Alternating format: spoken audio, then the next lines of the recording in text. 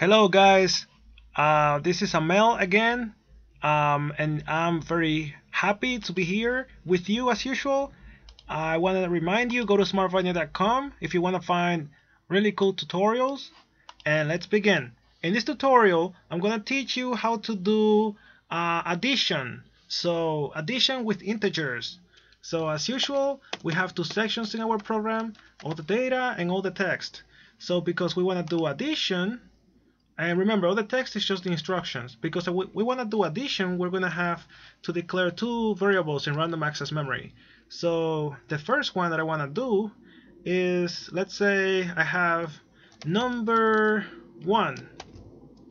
And this is going to be an integer. And the value is going to be 5. And then I want to have number 2. And number 2 is going to be an integer as well, and the value is going to be 10. And now we want to load those values, alright, because these values right here, they are in random access memory, but in order to perform addition, they have to be inside the processor, and we're going to load them to the registers. So we're going to say load word. And load word, it just means, okay, get the value from memory. Get the value from memory and put it in the register. So load word, put it in this register right here, $sign T0, number 1. And, well, we can leave it like that for now. But we can also say $sign 0. And it's going to do the same thing. I'm going to show you both ways. So now I want to load the second number from memory. So this is in random access memory, and I'm just moving the values from memory to registers. So now I want to move the second number to the register T1. So number 2, $sign 0.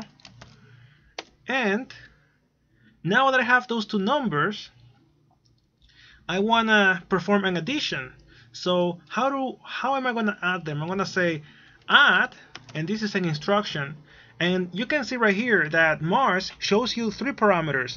I mean 2 parameters, and this is where you're going to store. So it means T1 gets the value of T2 plus T3. So let's say I want to store the value in $sign T2, and then I want to add T0 plus T1. And I'm going to write a comment here because I want to make it clear for you what it's doing. So T2, the register T2, gets the value of T0 plus T1. So when you do the addition, the result, the sum, is going to be stored in T2. And finally, what I want to do is that I'm going to show you that this is working. So let me do it. Save it. Let me clear this right here. So save it, right? Then assemble. And then we're going to go, instead of running the program in one step, we're going to do it step by step. So run one step at a time. So run it. And here we see the register in green. This is the assembler temporary, so it's not it's reserved. Don't worry about it. Next step. So next step.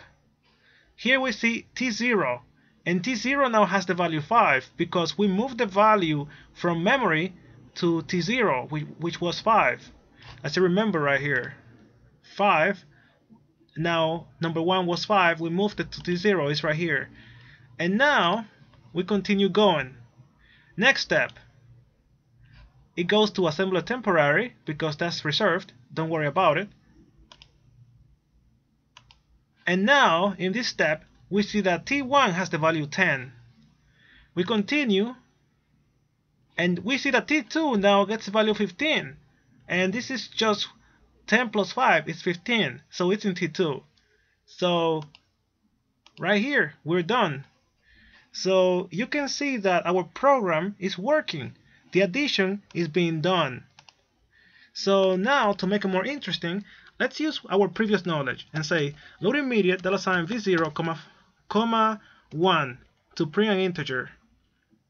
And then we're going to say add $A0, $0, comma $T2. So here we're going to print an integer. So we're saying system prepare, because now I want to print an integer. And then you have to say, okay, the integer that I want to print out is the value in T2. So I have to move the value to A0 because it's the argument. So don't worry, I'm going to show you an easier way to do it if you don't understand this part right here. But if you have a value, let's say 15 here, and you add 0 to the value, then it's going to be 15, and then it's going to be stored in the argument. So it's like if you didn't add anything, you just moved it. So you can use this instruction right here with a 0 register just to move a value. But I'm going to show you a pseudo instruction that's going to help you with that. So finally you say, okay system, now just do it. Let's save, assemble, and execute again. And in the bottom right here, if you pay attention right here, we have the result, 15. So we didn't have to go step by step. And that's why I was showing you how to print out values, because it's very useful. So thank you for watching. I hope that you learned something. In the next tutorial, I'm going to show you a different way to do this. And I'm going to talk to you about subtraction. Thank you. And well, see you next time.